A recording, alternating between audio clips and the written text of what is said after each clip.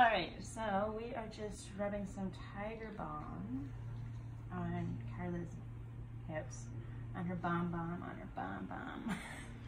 Sorry. So it's just the stuff right here, also known as Nancy repellent. Carla's mom can't stand it. So what I do is I go across her hip for pain, and then up in her neck where there's a tumor, and then down through the spine where there's the bone cancer and a fracture. And then because Carla has, because she has pneumonia, we also do cupping on her back. So we kind of curve our hands like this and just try and bring the phlegm up, because the hydromorphone actually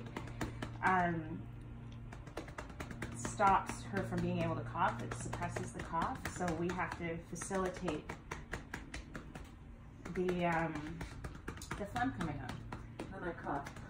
And then she coughs. And that's just this routine.